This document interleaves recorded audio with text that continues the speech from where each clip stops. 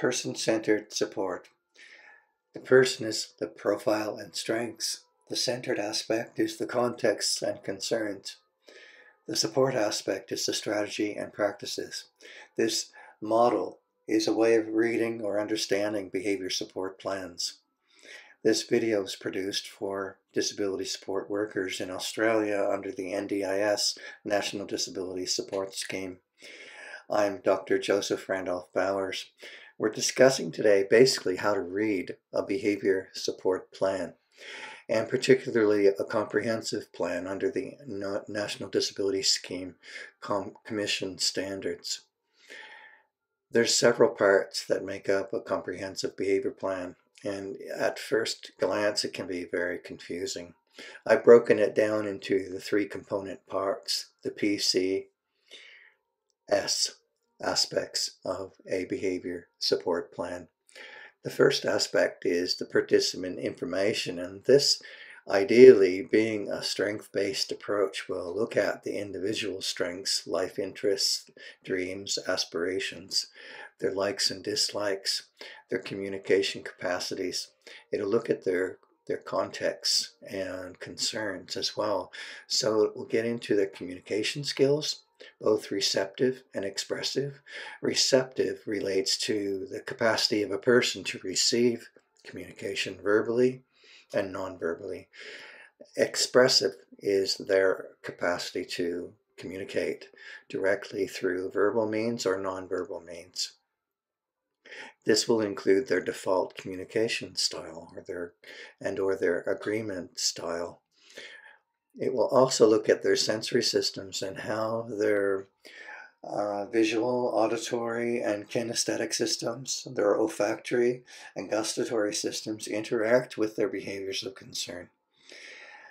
It may also look at their nonverbal capacities, and certain clients are predominantly nonverbal, so this might become a quite important area to look into.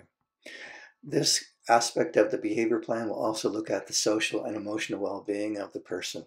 In other words, how they interact socially and how they process their emotions and how this works for them in their daily life.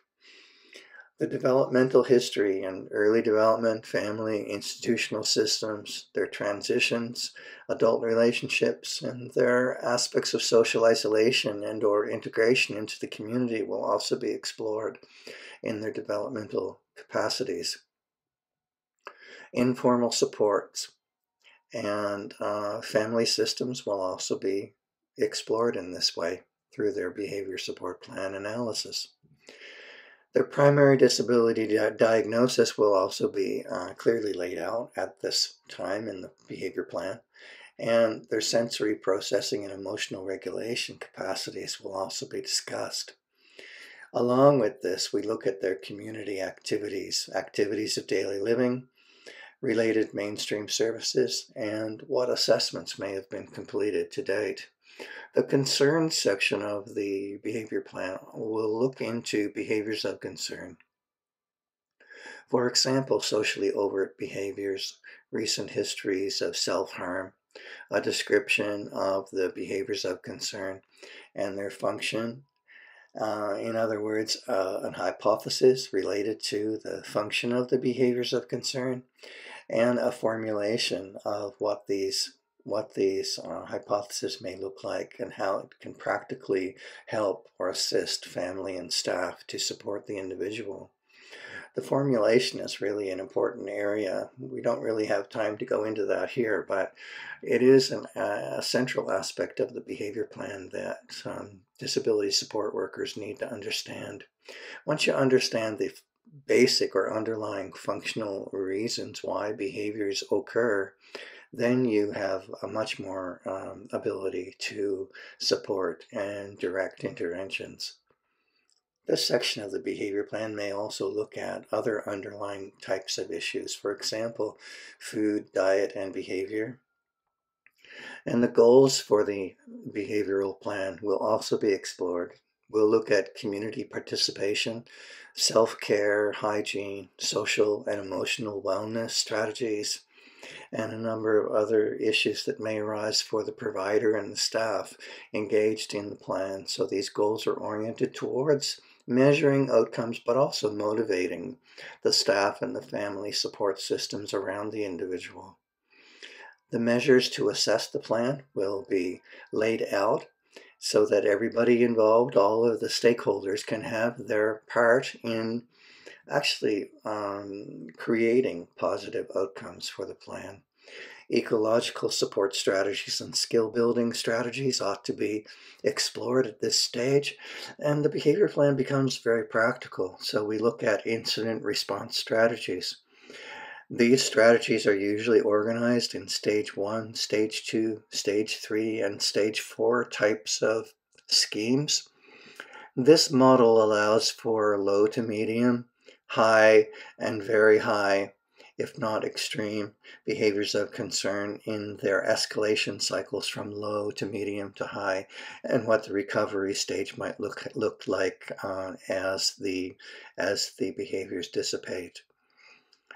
Also, the behavior plan will get into discussion of restrictive practice. So in a comprehensive NDIS schedule, there may be a restrictive practice section at the end of the plan where the particular restrictive practices will be laid out and discussed. And these sections of the plan will also look at fading out strategies, in other words, ways that we can prevent or help to mitigate the behaviors of concern and how these can be changed over time. Basically, that is the extent of the behavior support plan. What we need to emphasize at this stage is that all of these various aspects of the behavior plan relate to these 3 sections that we outlined at the beginning: the person at the center and the supports that are around that individual. So if we read the behavior plan in light of the person-centered aspects, the detail and the complexity of the behavior plan becomes more manageable and immediately more easily understood. So you can have the most complex and comprehensive plan that may run, up to 40 pages or more for disability staff on the ground, and yet understanding these 3 fundamental areas and these 4 focus points really engages and helps to understand how we center our support, our work around the individual, much like the potter centers the clay on the wheel. So we've had this discussion, very interestingly enough, while watching this video of centering clay on the potter's wheel and making a vessel of clay. You can see that there were some mishaps along the way, and the potter had to take the wheel off and reorient it, make sure that it was secure, and try to center that pot yet again.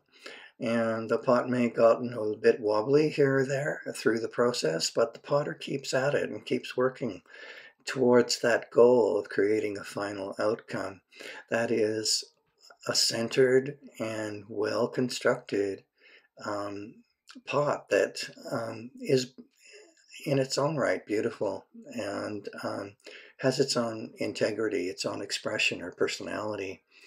And the same goes for our work in supporting individuals. We seek to center ourselves, but also to center the work, to center the efforts and interventions around the individual so that they really make sense, that they fit, that they actually support and not diminish what the individual needs in their daily life. Thank you so much for your time today, and we wish you all the best.